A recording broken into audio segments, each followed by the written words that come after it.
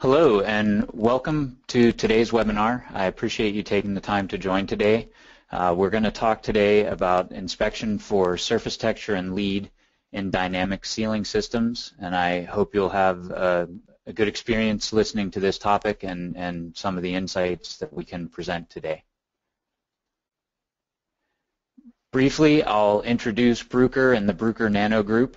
I'll then spend some time talking about the different aspects of texture and metrology for surfaces that are used in dynamic sealing systems. And to do that, by way of doing that, I'll give an overview of and an intro to 3D white light interferometry, because that's the main technology that I'll be describing today, and a little bit of a brief introduction. And then at the end of the presentation, we'll have time for a summary and questions. Before I go into the main parts of the presentation, including the beginning introduction, I'd like just to take a moment and ask you all to, when you have questions or if you have questions during the discussion, please type them into the questions box. And what I'll do is I'll spend time at the end of the presentation to answer the questions as clearly as I'm able. And if I'm not able to answer them directly during the presentation, you'll also see my contact details here, and the charts are going to be available for you to download if you'd like, and you can ask questions as follow-up as well, and I can try and answer them more completely later on. So that's the first piece of information. Another piece of information for today's presentation is I'll probably speak for around 30 to 35 minutes, then have time for questions at the end, and after the presentation and questions are over, there will be a brief, I think it's 5 questions, summary survey at the end of the presentation as you leave the webinar. So if you could, please take just 30 seconds to click through those questions and provide your feedback. That would be very valuable for us as we try to create useful and meaningful content for you during these webinars. So with that, I'll go ahead and get started. Bruker Nano Group is a part of Bruker, which is an analytical instruments company serving many different industries in academia, but also in industry. There's material science and life science applications for the analytical instruments, microelectronics, green technologies. We are involved in medical materials, pharmaceuticals, and a variety of other interesting areas in material science and petroleum, petrochemical, where people are using the instruments for research and development or material identification, a wide range of applications. And Bruker is headquartered in Billerica, Massachusetts. It's approximately $1.7 billion in revenues. About 80% of the business is global outside of the United States. And I am Matt Novak. I'm the Director of Applications here in the tribology, stylus, and optical metrology business within Bruker Nano. Been with Bruker about 5 years doing this role, and have good fortune and experience of meeting lots of very interesting challenges for metrology. And one of those that I'll speak about today is the inspection of surfaces that are used in dynamic sealing systems. So the next portion of the discussion I'm going to break into 2 sections, where I'll give a very brief overview of some inspection in general, and then talking about an introduction to white light interference as a tool for measuring 3D heights for surface texture or other features. And then the next portion of that, I'll speak about the application of that specific technology to measurements for sealing surfaces in dynamic sealing systems.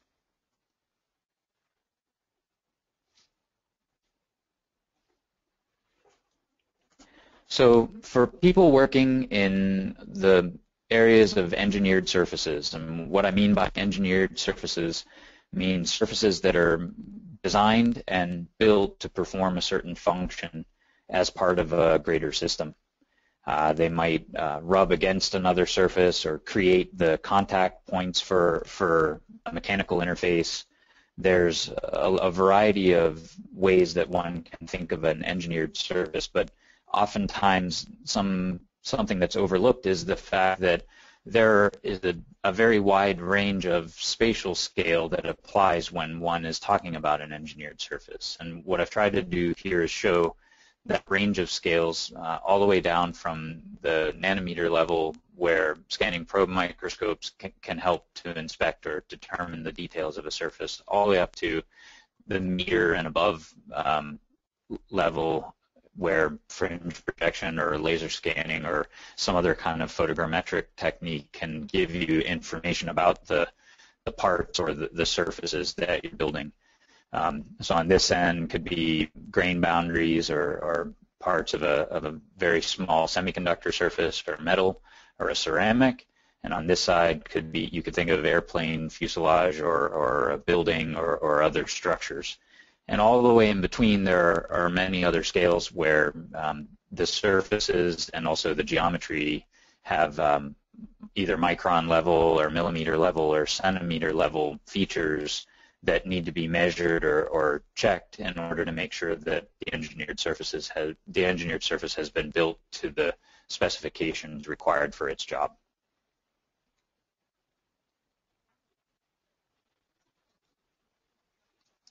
So one of the ways that you can get at that micron or even down into the nanometer scale vertical resolution is by using what's called an interference-based optical profiler, or a white light interferometer, a 3D interference microscope. These are all names that have been given to this kind of a technology.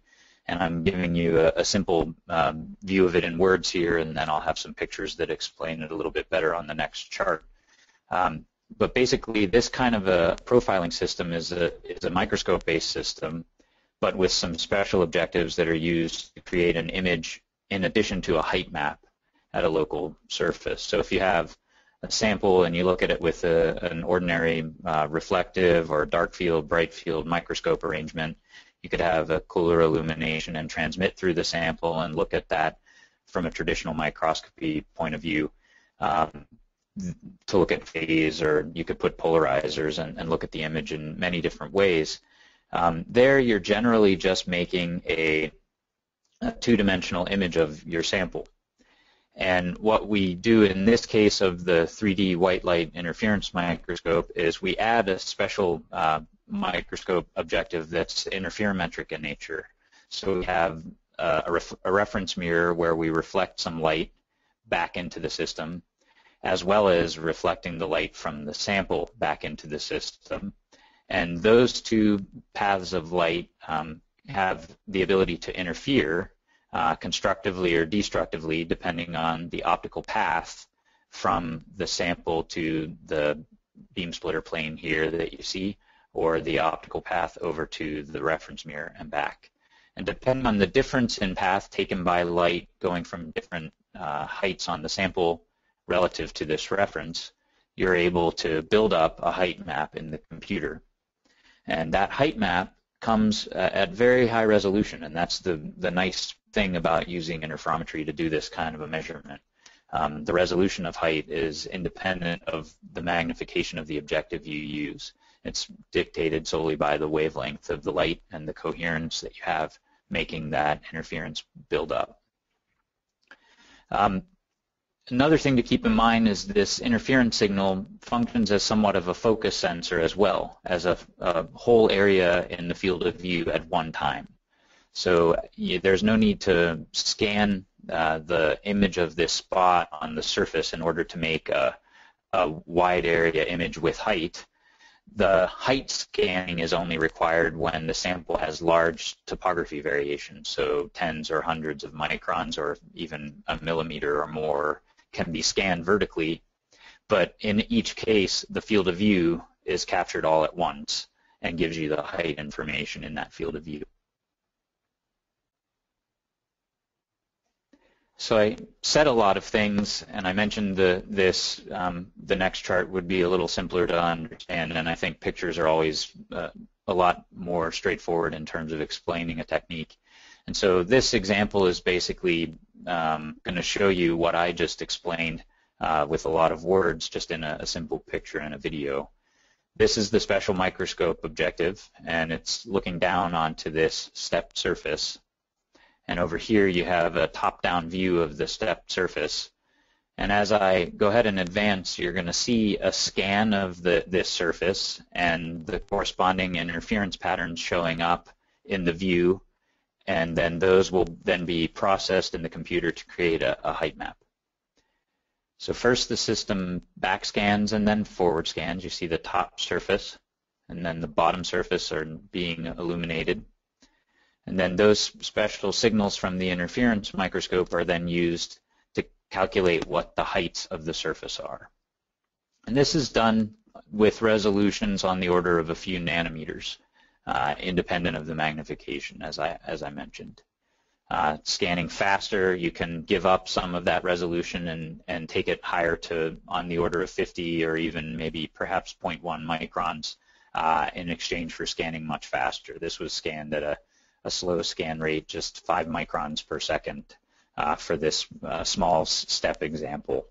But in general, if someone has a much larger step or a larger surface they want to scan, you can scan much more quickly and over a wider field of view, get data more rapidly.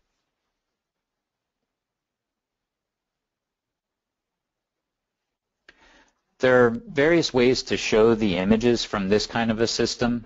Traditionally, they can be shown as a height map that is coded in color, a sort of color lookup table. So this example is a coupon with some corrosion pits on it, and it's been stitched over 10 millimeters by 5 or 4 millimeters wide area.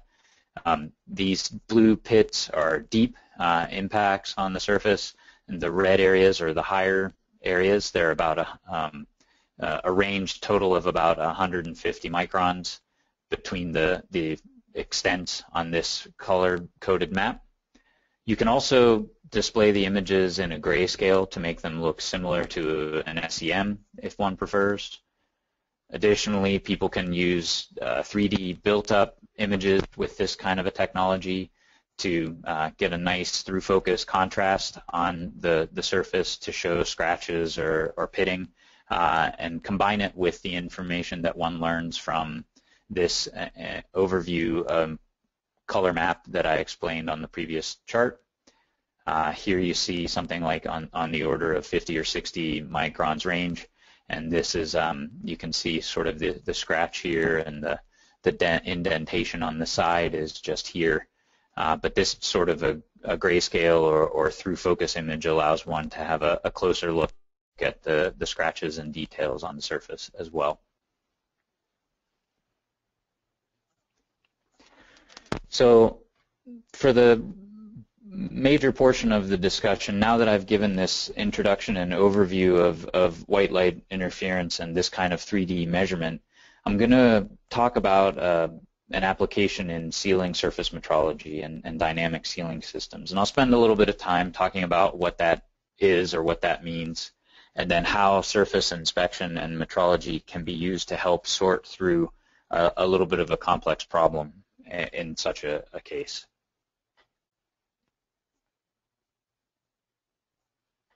So first I want to spend a little bit of time talking about a functional sealing system. And what I mean by that is a sealing system that might be present in an automobile or in an electric motor, an engine, some sort of an aircraft engine. Anytime there's a moving shaft surface that's either rotating or being moved in a linear fashion, and then a contacting radial seal, which is meant to keep lubricant on one side of the seal and air on the other, or another fluid on the other side.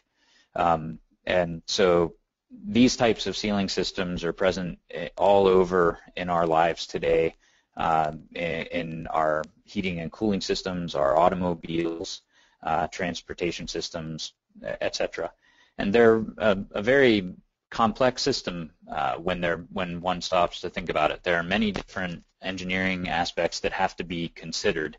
The seal and the shaft materials are inputs to this kind of a system. The operating conditions have to be taken into consideration. If the seal is meant to function in an aircraft that's flying at 35,000 or 40,000 feet and the air temperature is minus 70 Fahrenheit, the constraints and requirements might be different from a seal that needs to function here in Tucson in July when it's 110 degrees in your car. So there are a wide range of inputs.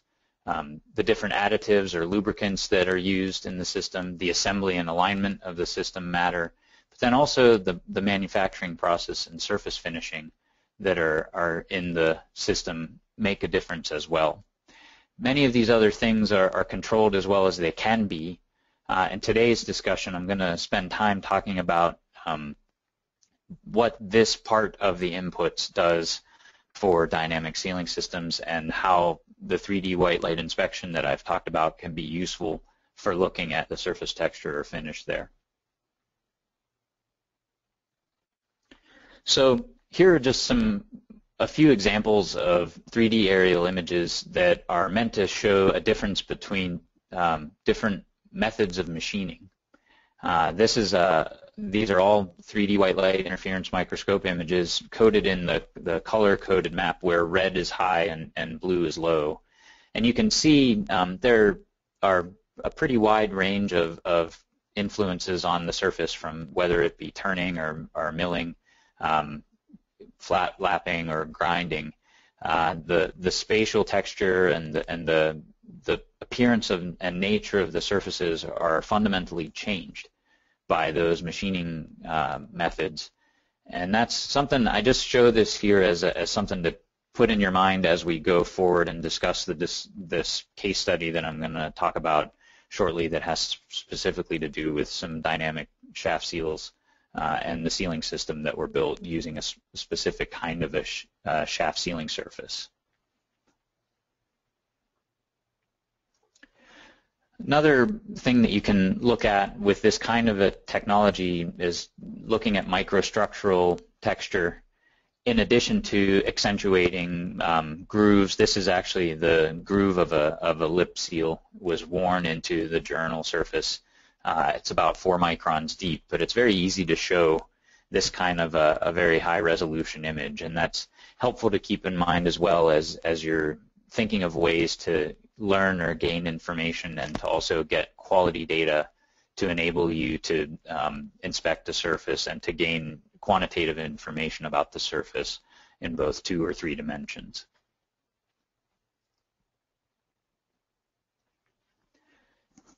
So the next part of the discussion, I'm going to talk a little bit about a case study where there was a problem that was presented to our group here in Bruker, both from an end user and also a supplier of some shaft surfaces. They did this independently. So the end user and the supplier got in contact with Bruker and were trying to understand some differences in performance. And this is it's not a trivial problem to understand the differences in performance, especially I'll explain more about this and you'll understand why this might have been complicated to understand what was happening. But ultimately there were 6 shaft sealing systems and 6 sealing journal surfaces, the 6 shafts that are used in a dynamic application, an industrial application.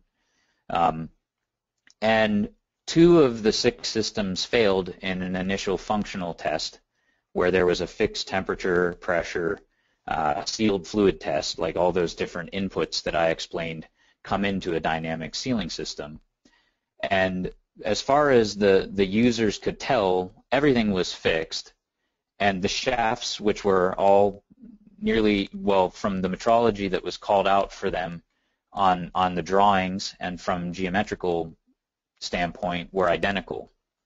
And we had 4 of these from a grinding process, we'll call it grinding process A, and 2 of them, from grinding process B. And it would have been great if the 2 that failed were these 2 over here in grinding process B, but unfortunately 2 of them from grinding process A actually failed this initial functional test, and both the end user and the supplier had questions. Well, what's really happening here? Is it a problem with the shaft? Is it a problem with your seal testing? Is it a problem with the material of the seal, etc.? And so I was able to have a chance to work with the groups, one of them directly and one of them indirectly through some other people in our organization, to try and learn more and understand this problem. And I'm going to explain what we found out from this as we go forward. So remember the picture about all the different complex inputs. And there are controls made in this dynamic sealing test for the operating condition. The seal and shaft materials are the same. The assembly alignment were done the same way. The lubricants and additives were the same. The only difference that we knew about was the 2 shafts finished with surfacing process B and 4 with process A. And then also, what is the resultant surface finish? And that's where I was able to employ the 3D white light interferometry technique, and we were able to use that to try and gain some insights into what was happening. So what makes for a good shaft texture preparation? There are many details about this. I'm presenting some from Freudenberg's NOK sealing handbook. This is this RSS tech manual, and it's very important. I've in discussions with other people in industry how important it is to try and balance the surface finish needs, how you actually do the installation of the seal on the shaft, what the tolerances are for the location of that seating of the seal, and also the shape and the form of the part. But basically, you want a very nice, clean burr and pore, scratch-free surface. The surface roughness and both RZ and RPM, these are traditional two-dimensional stylus parameters that people have used for many, many years. The parameters have been around since the 30s and 40s, looking at roughness with stylus instruments. Good topography and non-oriented lead is something that's recommended, so 0 lead angle. I'll talk a little bit more about that in a few minutes. And then good concentricity. So there are several things that play into what a good surface texture preparation is. And you can definitely use this type of a 3D microscope to give you both standard 2D texture analyses if you make the measurements in a proper way, as well as aerial measurements to 3D aerial measurements, which can be reported against ISO standards 25178 that are governing the reporting of the different height, spatial, functional, and hybrid parameters for aerial data. We can also use and inspect the surfaces for micro lead, the shaft surfaces, and macro lead. And I'll tell a little bit more about these. So first, the one thing to keep in mind is you can compare 2D to 3D data. You just have to make sure you keep in mind the differences in resolution. This is a stylus trace along one line. It takes some time to get a few hundred points depending on how you do it. You can get a lot more than this if you like, but this one was done 40 micron resolution. You can get a similar scan and show roughly the same average surface roughness. You can see where the surface changes more dramatically on the three-dimensional data. And that's just meant to illustrate that similar information can be had from these types of measurement, and they can actually be matched up fairly well provided the right filtering and proper sampling are taken into account. So here's an example of a 2D cross-section from some 3D white light data, and looking at the RA, RP, and RZ values with respect to an independent industrial stylus measurement on the same part. And the values match very well, but you have to make sure you keep in mind the proper cutoffs and sampling in order to achieve that match. So the surfaces in this case study that I'm talking about were inspected for surface texture, namely roughness, and also looking at some other 3D parameters. We also inspected them for surface lead angle, or twist, it's sometimes called in Europe. And I'm going to tell you a little bit about that now. There are a few different ways of thinking of this. there's a terminology called macro lead or periodic lead, and that is a fundamental technical way of looking at just what are the periodic or thread-like structures that are imparted onto a shaft surface, the sealing surface of a shaft, due to maybe turning the surface and not finishing it properly, or if there are some marks in the grinding wheel that are the dressing marks that could be transmitting a periodic structure onto the surface, versus some micro lead, which is an aperiodic structure at smaller spatial scale or wider spatial scale, not necessarily in a preferred orientation, only in one period. And so those two things to keep in mind. There are a few different ways to measure these, and white light interferometry happens to be able to measure both of them, which is a very unique feature of this type of a system. Before I go forward, I do want to say that the typical lead angle callouts for shafts, meaning zero lead, were also applied to the drawings for these shafts that we're speaking about in this case study. And so on this table, what I'm showing are the results for the 4 shafts from the first process in the case study.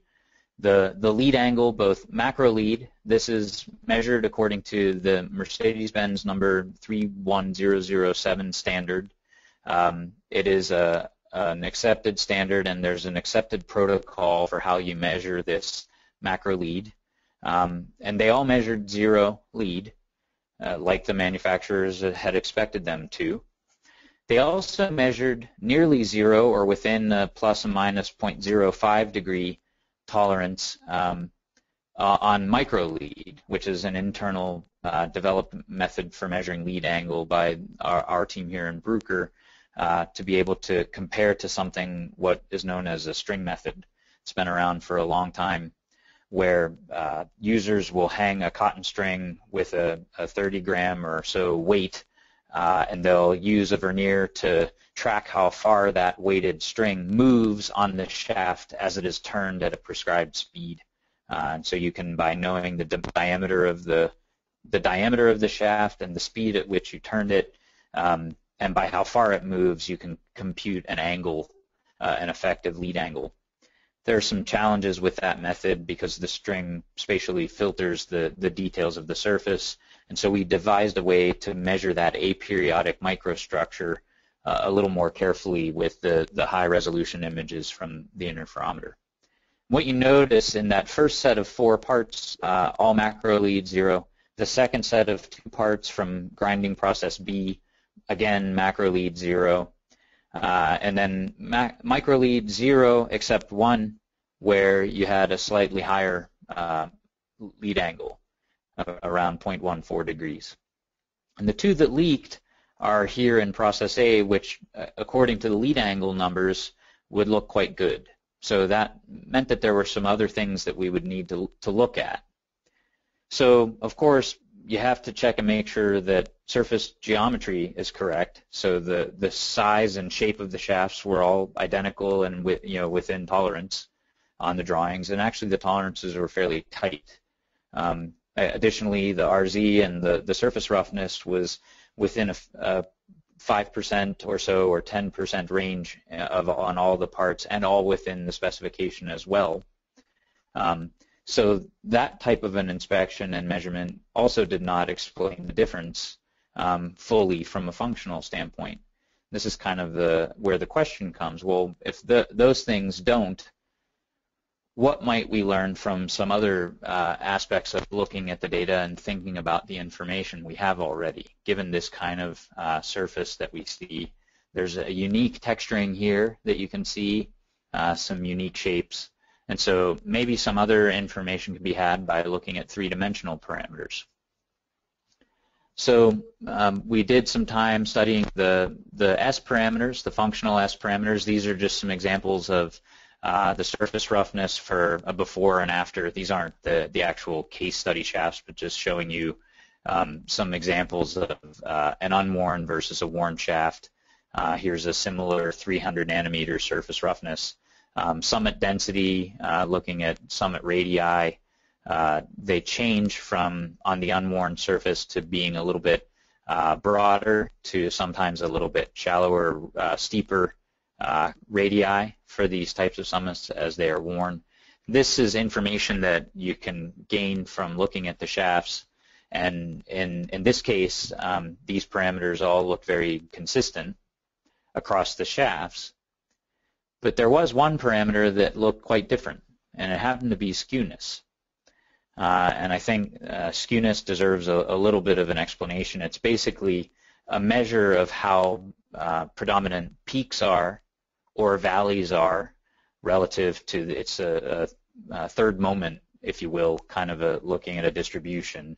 How predominant are peaks versus valleys? And in this simple example, this would be a predominantly peaked kind of skewness would be positive here. And when we looked at skewness for these shafts that were studied here, the process A shafts are shown left to right, so A1, 2, 3, 4, B1, and 2. And what I did, I had been studying at this time the functional parameters, and I also picked skewness to put in this table, but showing how similar the functional parameters are for each of these, but how skewness happens to change relatively dramatically. And these first two shafts that happen to leak have a fairly negative and large skewness relative to the other shafts. Note process A4 and B1 have positive skewness on the shafts, and even B2 has a slightly negative skewness. But that one didn't leak, so that's a question. Why, I wonder, did it not leak? And what I began thinking about is that is also the shaft that happened to have the largest microlead. And it does bring some insight. If you have a possibility of leak that's being indicated by this larger negative skewness, which would allow fluid to flow under a sealing surface, perhaps a reverse pumping can happen if you have a high enough lead angle to prevent a leaking. And maybe that also could have happened here if these had a higher lead. But we don't have further studies further samples to study, so it's not easy to say that for sure. But certainly having the ability to look at a wide area and explore these other types of information and data allowed us to have insight into the differences between those types of shaft sealing surfaces and to report this back to the people involved.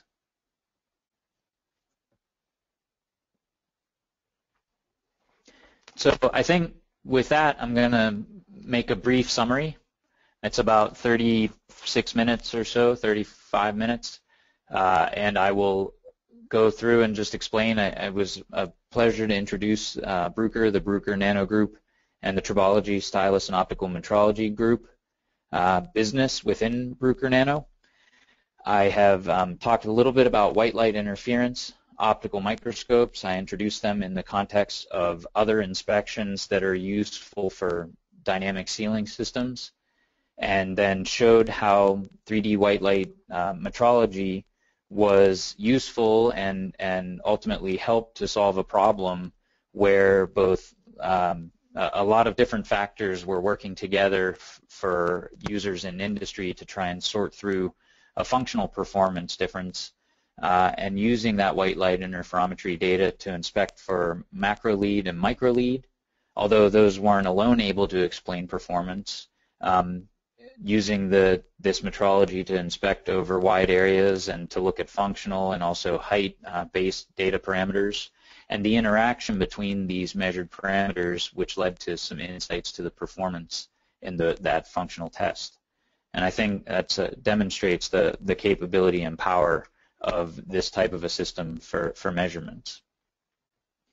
With that, I'd like to say thank you, and again remind you that I'm going to now spend the next portion of the time going through the questions. But if you didn't have questions or were ready to step away from the presentation, when you do, if you could please answer the survey questions when you leave, it would be very much appreciated. and helps us to form and shape the content of these webinars as we go forward. And thank you. Now with that, I'm going to go ahead and look at the questions.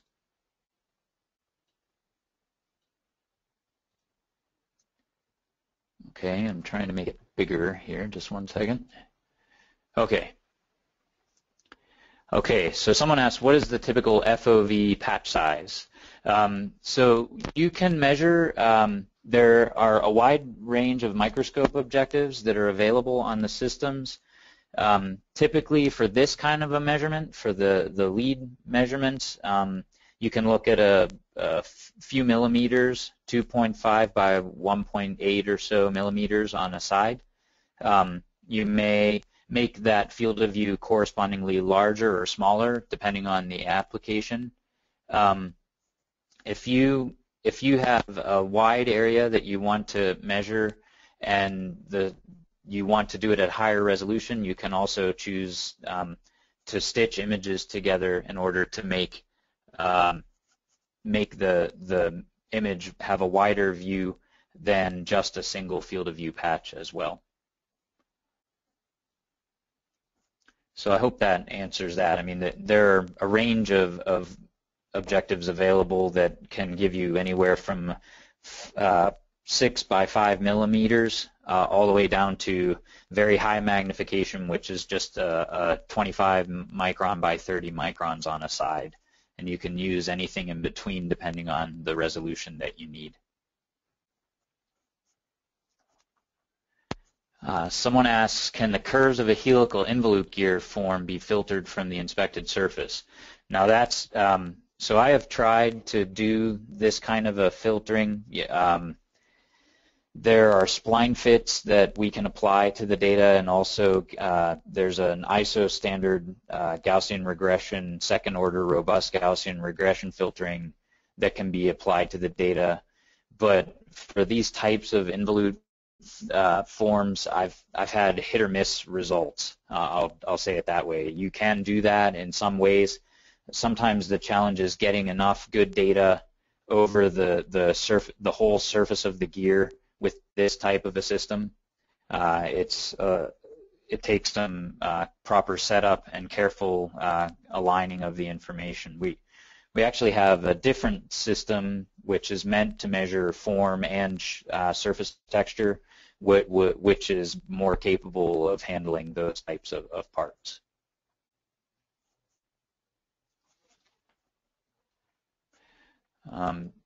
Someone asks, can I recommend a book or a paper that gives a basic background on white light interferometry? There are many different sources for this type of a background. There's optical shop testing, which has to do with interferometry, is an old-time book. There are lots of different papers that are published on surface roughness measurement, and if someone wants to write an email to me, I can certainly send you a more comprehensive list of things. The technique has been around for a very long time. Interferometry is a few hundred years old or even more technique if you think back in time. It's just been the advent of computers and electronics that allow us to take advantage of it for inspection. Someone asks, how long does it take to measure micro and macro lead?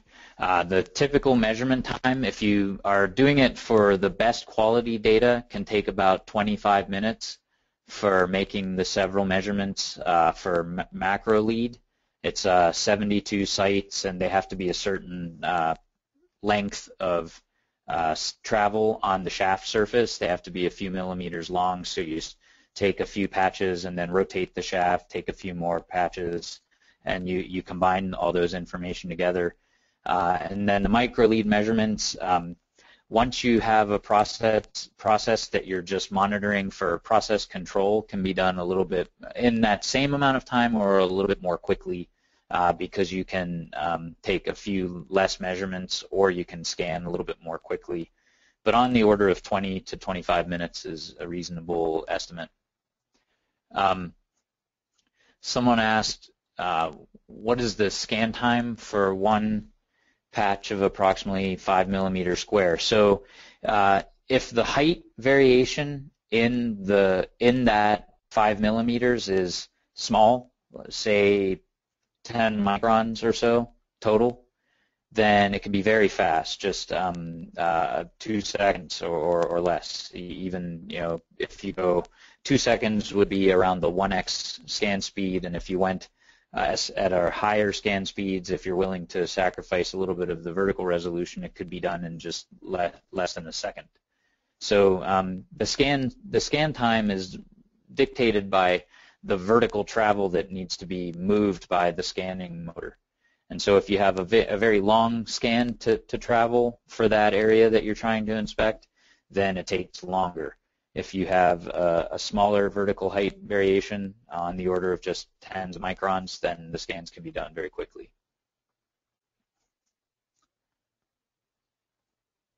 Let's see. Someone asks if there's a good general way to down select for choosing surface texture parameters. This is a great question. From the standpoint of, I like to think of it from the standpoint of if you know something about the surfaces you're looking at. So a lot of times the surface texture parameters that you have access to with this kind of a measurement aren't even called out on a drawing or haven't been called out on a drawing. And so what I try to do is to start with what I know. Maybe I look at the bearing curve or try to see if there's something that jumps out in terms of a difference between some of the samples before I start trying to hone in on them. But what I always tell people here is that you also have the luxury of having, once you have the inspection done, the analysis is sort of done. You can do it for free. You have the data there, and you can log to a database all these different parameters that you want to. Yes, there's some computational time cost involved, but if you're trying to understand or study functional performance, hopefully that can be afforded. You can have the ability to log and track these different the different parameters, and then you can just start looking for correlations or relationships between them.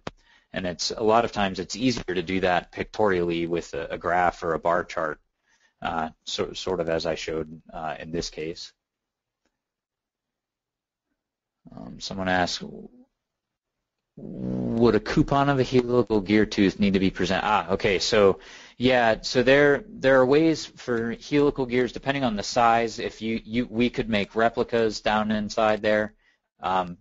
We have done some helical gears where they were smaller and able to look at them. But I think in general the needs of the measurement will depend on how large the gear is and how steep the surfaces are. If the involute surfaces or the spline shape of the surfaces, if you will, are very steep or have close angles of approach, then if you needed to get surface texture information, sometimes the only way to do that would be to either make a replica or to cut out a coupon. And no one really likes to do that, and I understand that. So it's, we try to make it as much as possible, make it a way to make the part mountable and accessible, and we try to do that by providing longer working distance objectives that can reach down into the areas that are needed for inspection. Trying to see other. Someone asks about changes. If someone changes in the measurement, if you're making replicas. So now that's definitely a question that I would like to address separately, because without having a better understanding of what's being asked, I wouldn't feel comfortable trying to comment on it. But I would be happy to take a discussion offline or via email and try to answer the question more thoroughly for sure. This is a question about if you make a replica, why are the results different from the system measuring directly, I guess, is what's being asked there. But I'd like to understand more about that before I try and answer further. And I think with that, that is the last of the questions. Again, I really appreciate everyone's time for spending the time on the webinar today. If you have further follow-up questions, the information in the PowerPoint slides will be available for download. My email is attached there, and you're always able to write to me, and I'll answer any questions you might have as well as I can. Thank you for your time today.